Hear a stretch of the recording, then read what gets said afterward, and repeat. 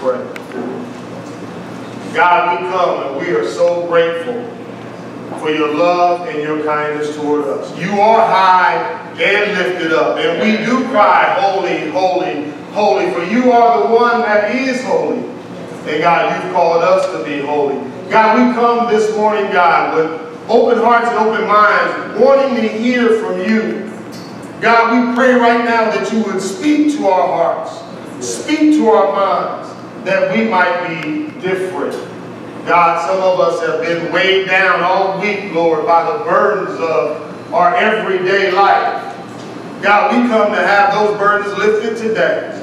God, we've come to be different today. God, we need you today. Speak to us today. God, we are so grateful for another opportunity, God, to hear from you. Now, God, we ask right now, Lord, that you would set aside this time, Lord, to speak to us. God, our hearts are open, our ears are open. Speak that we might hear. To the end, God, that we might be different than when we came. God, we thank you and praise you. In Jesus' name, amen. Amen. Amen. God is good. Praise God for the praise team. Amen. Amen. I wish I could sing. Amen. But my friends won't even let me try to sing. And we praise God. Amen. We have been journeying. First of all, welcome to each and every one of you guys for coming and spending a little time with us on this first Sunday in July. And we have been journeying through the book of Acts since September. And it is my ambition today that we kind of wrap things up as we continue to push forward in this study. But today we're going to be talking about a subject that many people are a little weary of, and that's commitment. Amen. Commitment seems to be almost like a cuss word to us. Amen. We don't box me in. You know, don't lock me up. Oh no, I don't want to get locked into anything. I want to be able to express myself and do my thing. Amen. Even when we have jobs that are very strict on how we go about our business, you know, those of us that are scared of commitment, that kind of feels funny. Those of us, even in marriage today, when they make marriage vows, they want to make sure that those marriage vows don't kind of get me locked in. What do you mean? Love and what? Oh, wait, oh, excuse me. No. I got to make my own stuff so I can have some loopholes. Amen? And that often translates to our life with Christ. Christ has already laid out the course of how we should live, and how we should serve, and how we should love, and how we are to display our faith, but we're looking for those loopholes. So today we're talking about being committed to your call. Committed to your call. And like I've told you over these months, we've been walking through the Word. When you hear that word call, don't check out because you're not a preacher. Don't check out because you're not a minister. Because everybody who has a relationship with Christ has a call on their lives. Amen? Amen. I'm a Raider fan. Amen. I'm a Raider fan. And I know that many people might find that ironic that, you know, preacher who love God is a Raider fan, but I am a Raider fan, silver and black, baby, all day long. Amen? Amen. I don't think Dennis is a Raider fan, but he wears silver and black. I'm going to take it today. Amen? And one thing I love about being a Raider fan, especially if you was a Raider fan in the 70s and 80s, is Al Davis's #1 slogan. And his #1 slogan that's known not just by Raider fans, but known across people who love football, is a commitment to excellence. Now, I know that sounds a little oxymoronic considering the fact that we haven't had much excellence lately. But the point is that he gave them a vision of excellence. And that vision of excellence is tied to commitment. Amen? Listen here. In this Bleacher Report about the Raiders, this quote, "Vision without action is just a dream.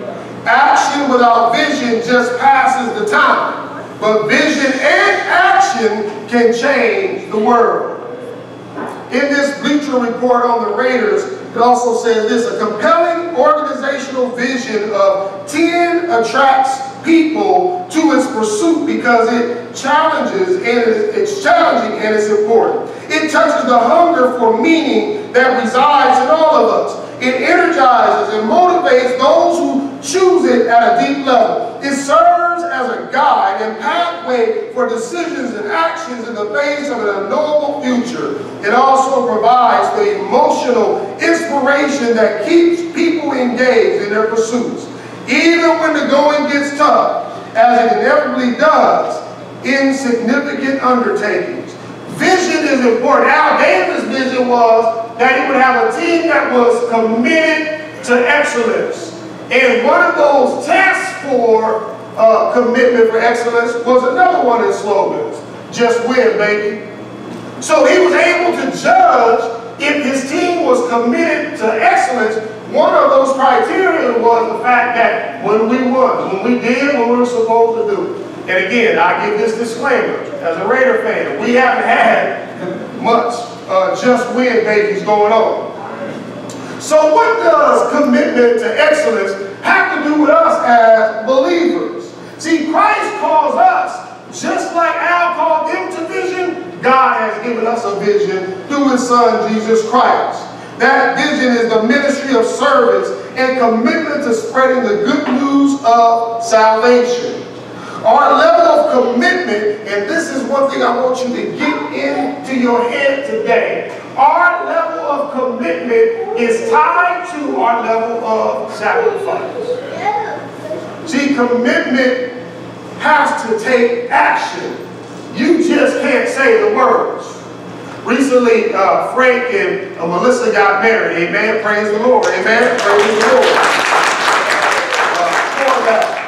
And many of us that are married, some of us remember that day. Amen. So, brothers, you better remember that day. And we remember making those vows before God. And those vows are kind of lofty. Amen. They're lofty. In sickness and health, I'm with you. Amen. But when we make those vows, we're making a commitment. It's irrelevant if you make the vows and the next day you go back to doing everything you want to do. It's irrelevant if you make those vows and you go back to living a single life. It's irrelevant to make those vows and you continue to operate as one instead of two becoming one.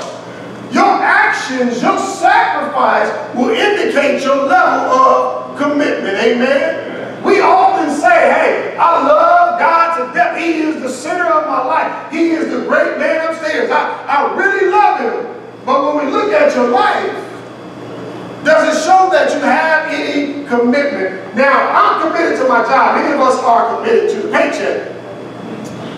But that job, because of my commitment to it, compels me to be there for every time I'm supposed to be there.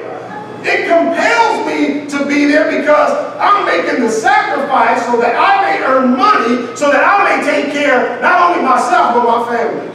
So that I can make the sacrifice to be there at times I may not be there, to deal with bosses I can't stand, to go on commutes that's too long for me to keep my sanity, to deal with all kinds of circumstances, because at the end, I have a goal in mind, a vision of my family being taken care of.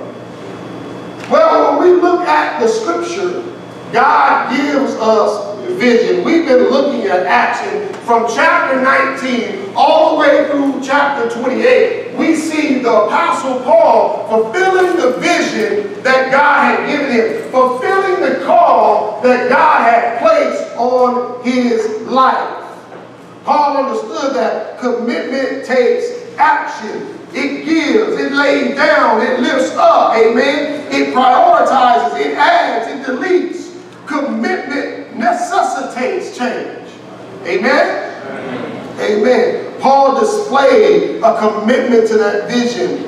As we conclude our study of Acts, we will see how Paul's commitment can serve as an inspiration to us to have a greater, deeper, better Christ. Amen?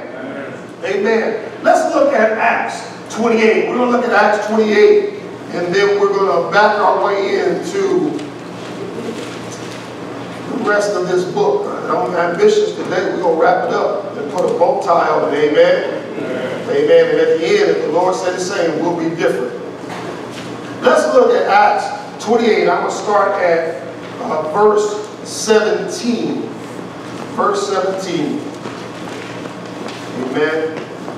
Just bear with me. It's a little long, but we're going to get there. Verse 17, Acts 28 says this. After 3 days, Paul called together those who were the leading men of the Jews. And when they came together, he began saying to them, Brethren, though I had nothing against our people or the customs of our fathers, yet I was delivered as a prisoner from Jerusalem into the hands of the Romans.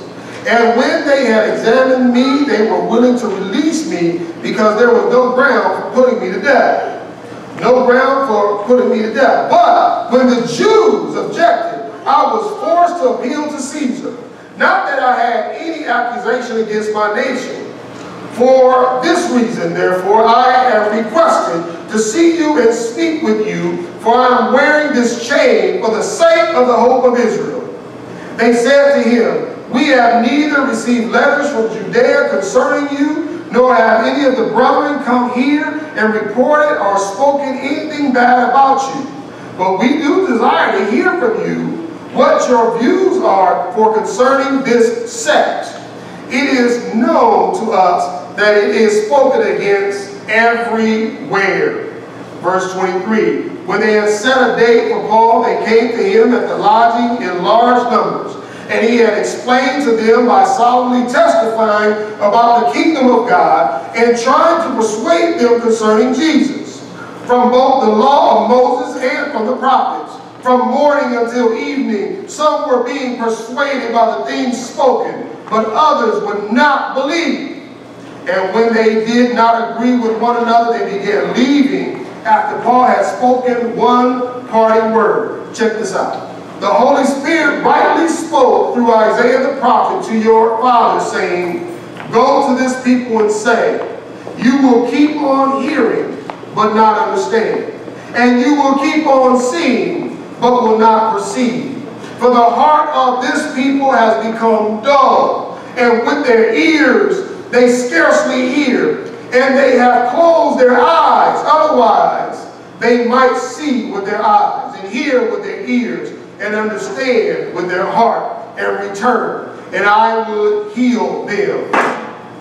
Therefore, let it be known to you that this salvation of God has been sent to the Gentiles. They will listen. And go down to verse 30, it says this, And he stayed 2 full years in his own rented quarters, and was welcoming all who came to him, preaching the kingdom of God, and teaching concerning the Lord Jesus Christ, with all openness and unhindered. These verses speak to the end of Paul's journey. Paul had a journey that started in Acts 9. And in Acts 9, we find Paul on a Damascus road, going with papers to persecute some Christians, to lock some folk up. And the Lord knocked him off his high horse and revealed to him the message that he had for him and what he must do for him. He told Paul through his prophet Ananias that, Paul, you will be my witness. Amen. You will be my witness to the Gentiles. You will be my witness before kings. You will be my witness before your people. Amen. And then God went about laying that out, and Paul committed to his call. Paul was willing to do whatever it took to commit to his call. We find that Paul, as he walked through doing what God had called him to do, he was willing to lay down his life on his missionary journeys. We found him over and over again in trouble. Amen. For proclaiming God's message, but he was committed to his call. Paul did not cower at the fact that many had decided to take his life. This same Paul who we're looking at today was a Paul that was in prison because of his call. He was beaten because of his call. He was alienated because of his call. He even had brothers and sisters in the church question the authenticity of his relationship with Jesus Christ because of his call. And he continued to preach, to teach, and to reach. Amen. Let's back up again to Acts chapter 20, which we read a couple weeks ago. In verse 24, where Paul says again, but I do not consider my life of any account as dear to myself, so that I may finish my course and the ministry which I received from the Lord Jesus Christ, to testify solemnly of the gospel of grace of God. Now, when we looked at that, I talked about the fact that he received his call from Jesus Christ himself. Many of you sitting here today may say, hey, well, my name ain't Paul. Amen. I'm not no apostle. I'm not no prophet. Amen. But God has given you an individual call. And you need to, if you don't know what God has called you to do, you need to ask yourself or ask God, show me what you have called me to do. I had a co-worker on yesterday. She was talking about what she used to do in the church.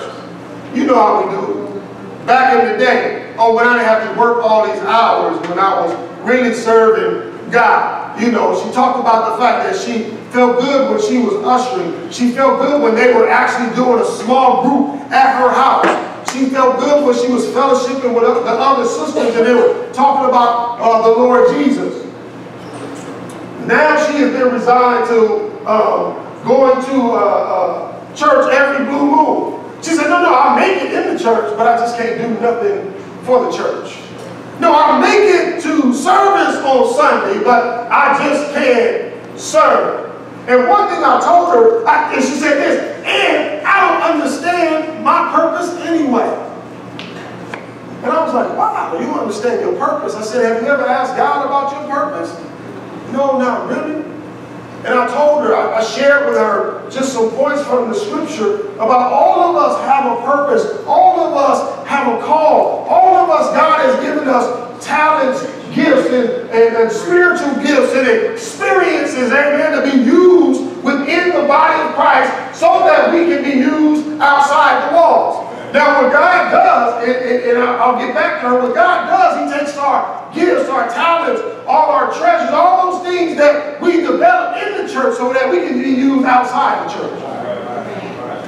Now, understand this. This is like for football players, this is that Monday night when we come, in and review film. I know, ladies, it's a sports analogy, but some of you who play sports, you understand when your coaches tell you, we got to review what we've been doing so we can do it better. When we come to church, we review a film. Well, how was your life this week? How did you do this week? Let me give you a word of instruction from the Lord to help you that when you walk out this door, you'll be better equipped to handle what you have to do on Monday. And when you come back next Sunday, I'm going to do what I got to do to equip you to go outside the door. And when we are serving outside the doors, Monday through Saturday, we are taking what we've learned from the scripture and applying it in our daily lives so that we can make a difference in the lives of others. Amen? In some churches today, all it is a huddle and a rah-rah and a cheer only for what's going on in here.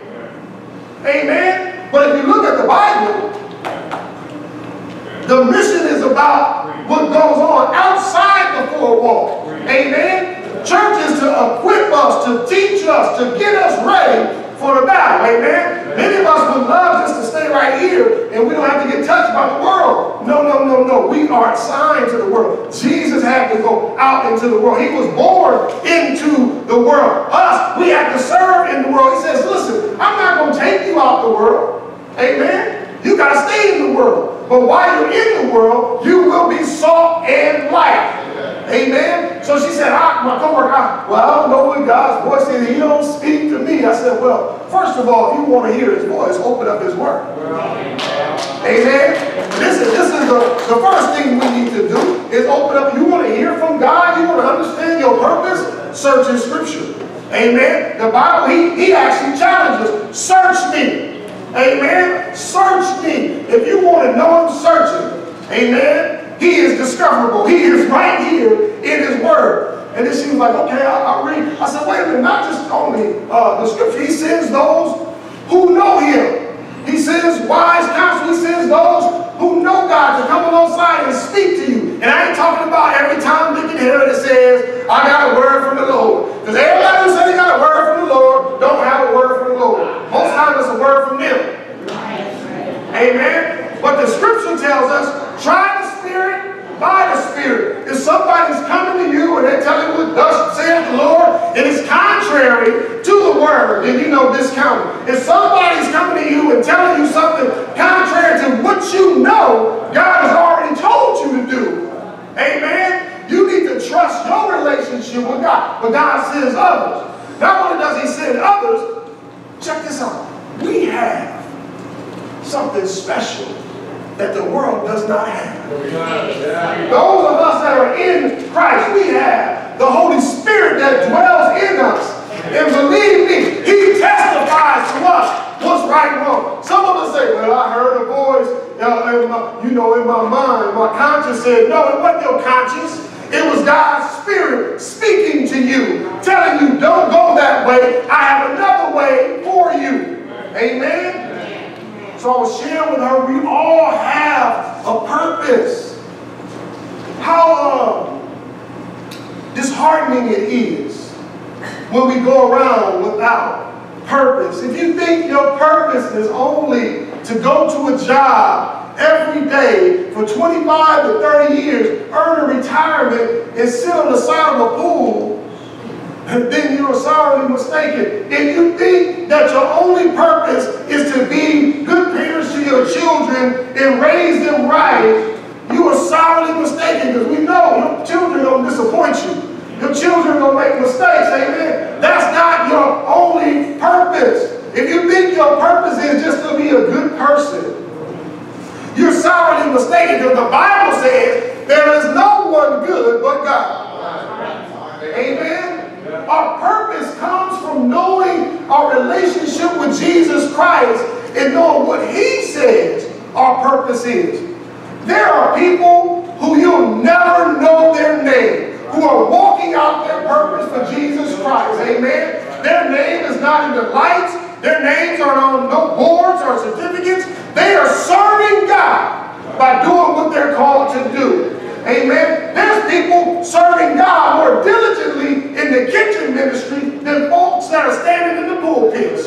Amen. There are people serving God anonymously more than those who are looking for acclaim. Amen. My point is, we all have a call and we must be committed to that call. Paul was not even worried about, he said, I don't even consider my life anything. Amen. When he wrote the Philippians, he told them, listen, I consider all my accomplishments as done. We see Paul as he goes through several trials toward the end of his journey. He tells them, listen, y'all friend me, I was a Pharisee among Pharisees. Amen. I studied under the best teacher in Jerusalem. Amen. I had big respect. I had all the certificates. Amen. You call me Dr. PhD, MD Paul. Amen. He said, I have all that stuff. But in light of my relationship with Jesus Christ, in light of the calling that is on my life, I consider that rubbish. Yes, okay. Some scriptures say it's less than rubbish. He said, I consider it dung. It's nothing. Amen? What are we willing to consider rubbish? Are we holding on so tight to our accomplishments that we can't do what God has called us to do? Amen? When we talk about our call, it's a God-given call, and God has given us everything we need to answer that call. Amen? Paul was willing to die. Then we looked at last week when Paul's good friends so-called were trying to help him, as we talked about having an unshakable faith. His friends were like, Paul, if you go to Jerusalem, they're going to get you. Amen. If you go to Jerusalem, they're going to lock you out, lock you up. Paul said, listen, I'm not only willing to be locked up in chains, I'm willing to die. Amen. I know some of y'all got all excited when Biggie Small said ready to die, but he didn't know nothing about really being ready to die. It was Paul. It was Jesus. It was those who were committed to Christ. I ain't ready to die for no foolishness. I'm ready to die for what God has given me. I'm not ready to die for no soul, for no neighborhood, for no garbage. I'm ready to give my life to the one who gives life. Yeah. Amen? Yeah. Paul said, I am willing to die. He said, I understand, friends, y'all trying to keep me from going to Jerusalem. You concerned about me. He said, but God already showed me what was waiting for me in Jerusalem. But I must go. My question remains to us, what's your Jerusalem? Where is God calling you to go? And you so scared, you shaking in your boots. What decisions God is calling you to make, amen, but you're unwilling to make because it doesn't line up with your 5-year plan. What decisions God is calling you to make, what commitments God is calling you to make, but it doesn't line up with how you feel or what you want and all those things. Paul said, I'm committed to God's call. I'm willing to do whatever it took. When God called Paul, he told him that you will testify to me before your people, before kings, amen, before the Gentiles. And that's exactly what Paul did. Let's look at the scriptures. We see in Acts 23, we find Paul before the council. Paul makes his way back to Jerusalem. And when he goes to Jerusalem, just like the prophet Agabus had told him that he would be locked up. Just like the Lord told him before the prophet Agabus that Paul would be locked up. We see it actually coming and taking place. Paul strolls in to Jerusalem. He first goes to the church at Jerusalem. You know, they have a little flashback. They're chit-chatting. They're talking about his missions and all those things. And they kind of reiterate to him, hey, Paul, word got back to us. You kind of kicking up dust. I'm sorry. You're kind of making a mess of things. You kind of stirring some stuff up, amen? And Paul says, wait a minute, I'm doing what God called me to do. They're like, wait, we understand, Paul. Well, why don't you do this? See, we got some guys going to the temple to make some vows. You go down with them because they've been telling the folk that you preaching against Moses, you preaching against the fathers, you doing all this. And Paul's like, wait a minute, no. I'm not doing that. I'm preaching about the one who fulfills the law of Moses. I'm preaching about the one that the fathers, that the prophets proclaimed. Amen? But again, it gets Paul locked up. This is what Paul says before them. Let's go to 22, chapter 22. I'm sorry, 23. And this is what Paul tells them, 23:6. He says, but perceiving that one group were Sadducees and the other group Pharisees, Paul began crying out in the council, brethren, I'm a Pharisee, a son of Pharisees. I'm on trial for the hope of the resurrection of the dead. See, Paul goes before the council, and we've learned many, many months ago that the council, the Sanhedrin council, was made up of Sadducees and Pharisees. Sadducees were considered the political movers and shakers, amen? They were the ones that liked power and money, amen? They loved to get the cash, so they would position themselves with those governing bodies so that they can get all they can. You know, we got politicians today that are Sadducees, amen? All they are concerned, they're not really concerned with serving the people. They're concerned with making sure they line their pockets up right. They give you a cover story. God bless you, sister, I'm here for you. I'm here to serve you. At the same time, they're making sure they get those $10,000 a plate donations, amen? And when you say, wait a minute, it's still all them potholes in my neighborhood. What happened to that money? Oh, don't worry, we're working on the next campaign. And on the next campaign, we're going to make sure we get everything. Amen? That's the Sadducees, the political shakers. Then we had the Pharisees. Those were the religious folks. You spoke to a Pharisee, in their eyes, it was like you were speaking to God himself. They understood, not only did they know the law, they understood the law. They took those brief laws that God gave Moses in Exodus and took them and turned that into almost 600 laws. Amen? Certain laws and what those laws were meant to do, not just to control the people, but to dictate how holy they were. Right. So when you saw a Pharisee walk through town, you go, oh, wow, they're holy. I don't go over there. They're holy. And we got people like that today. They got preachers today. They so holy you can't even come in their realm. Oh no, I can't shake your hand and you might take my anointing. Amen. You know, no. If you want to talk to me, even though I'm your pastor, when you talk to me, you got to talk to the secretary of the administrative pastor, and then the administrative pastor talks to the secretary of the executive pastor, then the executive pastor talks to the executive secretary, to the assistant of the pastor. Then, if I got time, then I might give you 5 minutes. Oh no, Sunday morning, you can't, no, I disappeared. Amen? No, God's people have access to him, amen, to the man of God. But the Pharisees were the upper echelon, the religious folk. If you notice Jesus' 3-year ministry, he battled with the Pharisees quite a bit. Because in Jesus' eyes, you Pharisees who know the Old Testament front, back, side to side, who are able to quote, amen, not only the law, but also the prophets, you should know who I am. You Pharisees who are so religious, you Pharisees are so-called men of prayer, men of God, you should know me. But Jesus told them this, and this is for free. He said, you Pharisees, you're like whitewashed sepulchres. You know what a whitewashed sepulchre is? A painted casket. You like pretty caskets full of dead man's bones. You look like you fit the part all on the outside, but on the inside you're dead. He said, you have the one who is able to make you live right before you, and you don't even recognize me. Amen? And so it's not surprising that the Pharisees were one of those groups constantly going after Christians, constantly going after the ones that Jesus called to serve him. Amen? And these Pharisees were supposed to be religious.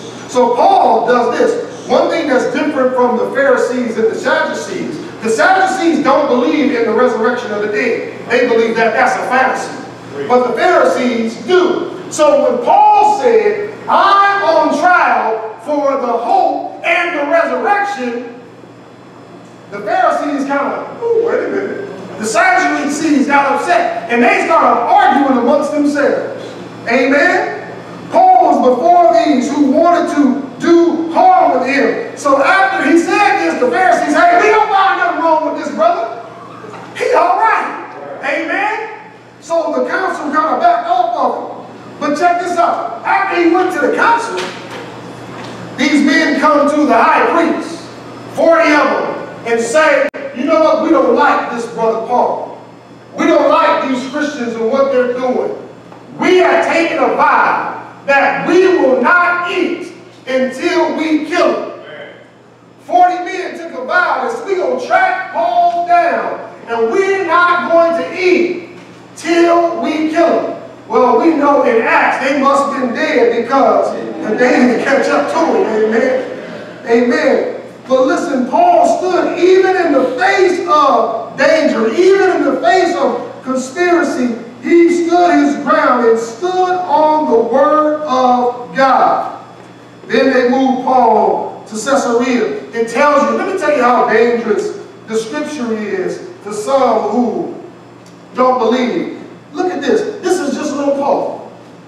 Verse 23 of chapter 23 says this. When they moved him to Caesarea, it says this. And he called to him 2 of the centurions and said, and this is the official, It says, get 200 soldiers ready by the 3rd hour of the night to proceed to Caesarea with 70 men and 200 spearmen. They were also to provide mounts to put Paul on and bring him safely to Felix. So what it's saying here is they got all these men to protect Paul so that Paul can get to where he needed to go. Amen? The scripture says that Paul was going to testify before a king. He's on his way to a king right now. And this same Roman Empire that we'll find out later on persecuted many Christians. God used them to deliver Paul to every place he needed to go. We're talking about hundreds of men. God used hundreds of Gentiles, hundreds of professional soldiers to deliver his apostle. Amen? So many of us, let's bring that to what we're doing right now. Many of us are concerned about what God is going to do for us, how God is going to protect us, how God is going to help us. If he gives Paul 400 or 500 soldiers, imagine what he can do for your situation. Imagine what your situation looks like in God's eyes. Some of us feel like our situations are unsurmountable. Look, preacher, I ain't facing death. I ain't never been locked up for the Bible or for being a Christian, but I feel like I'm shackled up by my circumstances. I'm shackled up, amen, by what's going on in my home. I feel shackled up by what's going on in my job. I feel like I just can't make it. And God, just like he did for Paul, he can do the same thing for you and set you free. God has a desire for us to walk in those gifts and callings. All we have to do is commit to him. See, many of us, we get distracted because we look at the change. We get distracted because we look at the situation. When you look at Paul, Paul is saying, I'm determined to do what God called me to do no matter what. Some of us, we know exactly what God has called us to do. Some of us, God has told us to go and go be a blessing to your boss. No, I can't stand my boss. It's the reason we keep coming back to this boss thing, amen, week after week. I can't stand my boss. And God is telling you, you need to be light to your boss. You need to be salt to your boss. You're the only thing preserving that office. I've got you there for a strategic reason so that you can be a blessing to those that are lost, so that you can show there is a hope in Jesus Christ. Some of us in our marriage relationships, we're just struggling just to make it, and God is like, I ordained marriage. I set it apart as a picture of my relationship with my church through my son. Amen? And if you commit to what I called you to commit, I'm going to take care of you. But God, I don't see it. I can't stand her. She can't stand me. Amen? Only thing that's keeping us together is the front door. And God is saying, if you lock the front door, I'll work on what's inside. Amen. If you look at me as the only option, I'll fix it. If you let me. But see, we get impatient with God because God doesn't work on our timetable. Amen. God has a call on all our lives, and we must be committed to follow that call. And following that call takes us to obeying what he's called us to do. Paul obeyed no matter what. Then if Corona PD or Eastvale PD pulled up in the lot and said all Christians going to jail today, we'd be like, I don't know what they're doing up in that church. I just came in here to see what was going on. Amen. I can't go to jail. Anybody who said they don't know Jesus, you get to go free. I heard of Jesus before, but I don't belong to him. Amen. Which door is this? Can we go out this way? Am I clear? I ain't got nothing on you. Amen. We didn't even think, we're not even at that point yet. But we got brothers and sisters in Christ around the world where it's right there, right now.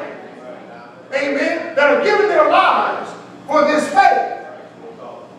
God has called you to give up some of your habits. And we're like, no, God, that habit is good. God has called us to give up some of your friends. He's not even asking you right now to be put in check. Just, you got to let that one go. No, God, we go way back. He said, says, but before you were even born, I already knew you. Yes, I already dated you. How far? Y'all go back farther than me and you? Because I knew you before the foundations of the earth. I knew what I had for you. That one must go. Amen. But no, Paul, I mean, my God, we grew up together. They know my mama, they don't know. If they don't go, they're going to hinder your relationship with me. And some of us, you'll be surprised, when we let go of that thing, or that person that God tells us to let go, we'll find out that he got greater blessings for us on the way. Amen. When we are willing to let those things go. But God has a call on our lives, just like he had a call on Paul's life. Let's back up to the scripture. Go back to the scripture that we started with as we wrap this thing up. So Paul, he goes before the governor. He goes before the kings. He finally makes his way to Rome. And as he is in Rome, he is in this house, and God has afforded him this opportunity to minister to the believers there. And like the scripture says, he was there, and they called him, and he was with the leading men of the Jews, and it came together. And again, Paul doing what Paul does. He began to proclaim to them the word of God. Then he quotes the prophet Isaiah. And this is important for us. At verse 25, it says this. In chapter 28, verse 25, it says this, and when they did not agree with one another, they began leaving after Paul had spoken one parting word. The Holy Spirit rightly spoke through Isaiah the prophet to your fathers. Go to the people and say, you will keep hearing but will not understand. And you will keep seeing but will not perceive. For the heart of this people has become dull. And with their ears they scarcely hear, and they have closed their eyes. Otherwise they might see with their eyes, and hear with their ears, and understand with their hearts, and return, and I would heal them. Therefore let it be known to you that this salvation of God has been sent to the Gentiles. They will also listen. Paul quotes the prophet. Tells them, remember, God said that his people would be so dull that they would not hear him. Now let us be careful. Many of us are in the church, and the preachers and the teachers herald God's word over and over again. We have ears physically, but we don't hear. Our hearts have become hardened to the word. See, this was a hard saying for the Jews. That's why many of them went away, because they did not want to hear what God was saying. When you hear God's word, it causes us to change. Our subject again is committed to your call. When you are committed to your call, God will cause you to change. Paul was telling them that you must hear God's word. And when you hear God's word, you must be willing to receive it. What is God speaking to your heart today? What is God showing you today that you must be willing to change? See, God has blessed us with Paul. He's blessed us with the apostle who is the most prolific writer in the New Testament. Amen? But you have a life to live. Paul is, the Lord has given you a story, and your story is not Paul's story. We've looked at Acts. Acts is not the history of Paul. Acts is not the biography of Paul. Acts is about Jesus and Jesus Christ alone. Acts is about lifting up the name Jesus above all things.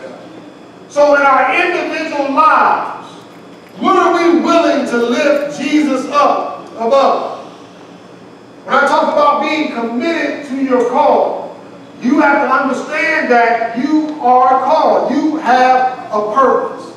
And know that purpose. And when you know that purpose, You ask God to show you how to walk in that purpose. But it's going to take commitment. At the beginning, I told us that commitment takes action. Commitment takes effort. Our level of commitment to Christ equals our level of sacrifice. What are you willing to sacrifice to serve God? Are you willing to sacrifice an evening so that you can go to Bible study? Are you willing to sacrifice getting up a little earlier so that you can spend some time with Jesus? Are you willing to sacrifice during football season, the 10 o'clock game, amen? Are you willing to sacrifice your little pet peeves, amen, your little stuff so that you can serve? Are you willing to sacrifice? Amen? Paul writes to the Romans in chapter 12, therefore I urge you, brethren, by the mercies of God, to present your bodies as a living sacrifice, acceptable to God, which is your spiritual service of worship. And do not be conformed to this world, but be transformed by the renewing of your mind, so that you can prove what the will of God is, that which is good and acceptable and perfect. See, the problem with a living sacrifice is that we sometimes crawl down off the altar. Oh, God, I'm going to give you my all. Oh, wait a minute, I don't know about that. You tell me they was over the video. No, God, I'm in this. I'm going. Oh, no, you didn't tell me we met at that time. Oh, no, God, I'm going to study your word. Oh, no, you didn't tell me I was going to read Leviticus and Deuteronomy and all that. I like Psalms and Proverbs. Amen? God, I'm willing to forgive. God, I'm ready to forgive. Forgive me for, holding a hard heart toward this person. I'm willing to forgive. Well, that person ain't been even around you. I'm willing to forgive. Then God brings that person right to you. Are you willing to forgive now? Wait a minute, God didn't tell me I was going to see him. You didn't tell me I was going to have to deal with them. See, commitment is equal to what you're willing to sacrifice. Are you willing to sacrifice your preacher comforts? I often said when I have to drive a long way to church that God didn't call me to convenience, he called me to commitment.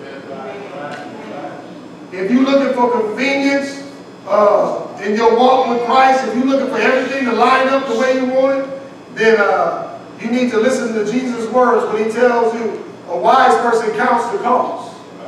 A wise builder counts the cost before he begins to build. Yet, if he starts building without counting the cost, he may find himself unable to finish what he's